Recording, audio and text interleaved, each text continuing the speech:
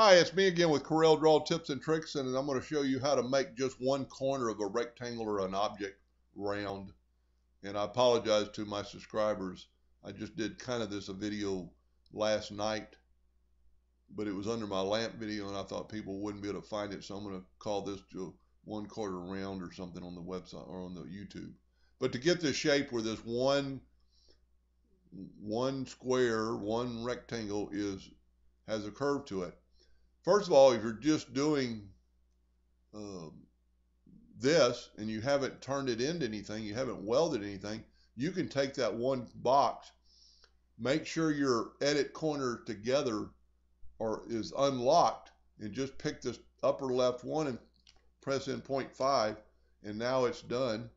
And then just take all your boxes and select them and then weld them together. So that's one way to do it.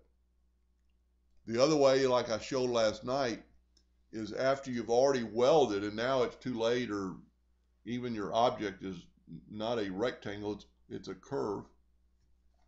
You can very easily do it. Just Control D and make a duplicate.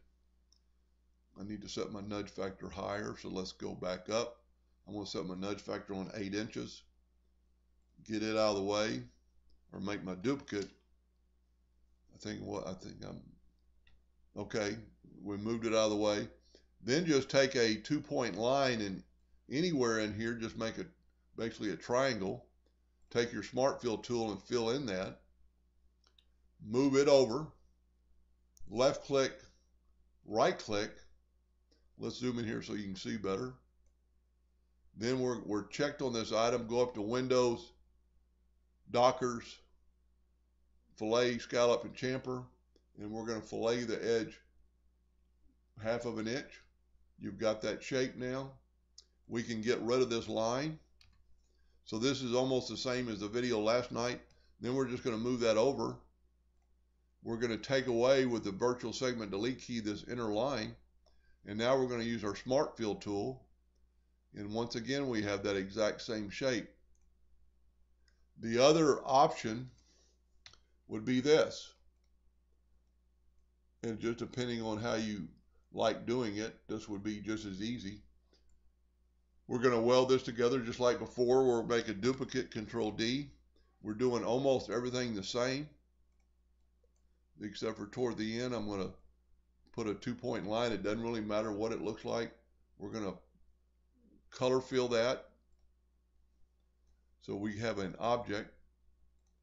Move it out of the way. Left click, right click, and then make sure you're clicked on the item and put apply. It's give us a warning that the other two sides are too sharp, and that's why I didn't round them. Now just move this out or back to the part. Delete your inside line and this outside line. So basically you have it. It's already done. But to play it safe, because those are actually two pieces and can be moved, you could grab them both, use your boundary tool, and then move it out, and you've got that exact shape again.